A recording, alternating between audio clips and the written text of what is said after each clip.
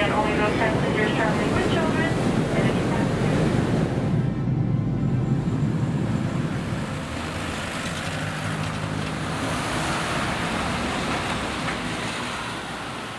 We're here in Nyameyiekrom, Ghana. It's important to be here in West Africa and being a part of what we're doing here because this is where I'm from. We had looked at a long list of organizations to partner with in country to achieve the things that we wanted to do in Africa, in West Africa specifically, and Free the Children really just fit the key points and the key factors that we were looking for. Free the Children is a children's charity and education partner. We aim to free children from exploitation, and we also aim to free children from the notion that they are powerless to enact change. Here in our developing countries, such as where we stand today here in Ghana, we implement what we call the Adopt-a-Village model.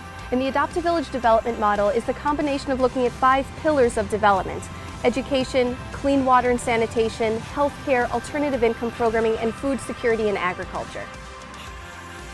The root of everything, what we're doing here is really about just people supporting one another, community coming together, and for us, education is a key component and a critical part of any individual's growth and success. So this school that we're building represents just education and the opportunity for thousands of kids in this community, in this area, to start to build a better future for themselves.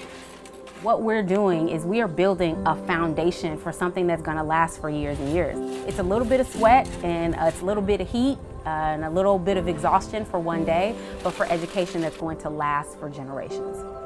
For me, the most impactful moment would have to be school building, because I don't think I was mentally and physically prepared for how much labor it would be, and it gave me such an appreciation for the construction and also how much the community was invested in this construction and this project.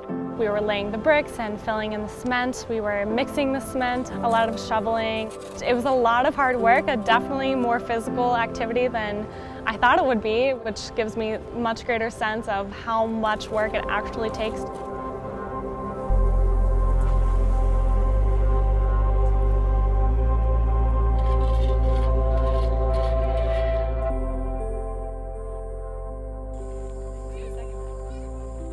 During the water walk, we went down to the still water that the village has near to where their community is, which was extremely polluted. It was stagnant water. Obviously, there's a lot of bacteria and germs and disease growing in it, and waterborne diseases are such a huge problem.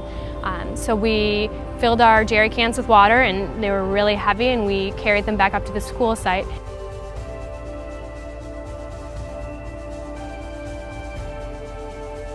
And we're grateful that our partnership with IIF enables these children to have a brighter education, to have cleaner lives, being able to provide toilets and sanitation, being able to have clean water with water projects. Together, Free the Children and IIF have big dreams for what is possible here in Ghana. You can see the difference between the kids now, and in 1 year when you look back and you see these children, you're going to see the incredible impact that the foundation has made on their behalf.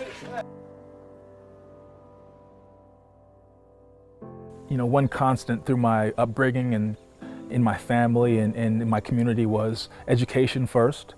And secondly, with everything, your community, your family, the unity, supporting one another, community is global. Service is something that is important. We're all connected regardless of where you're from.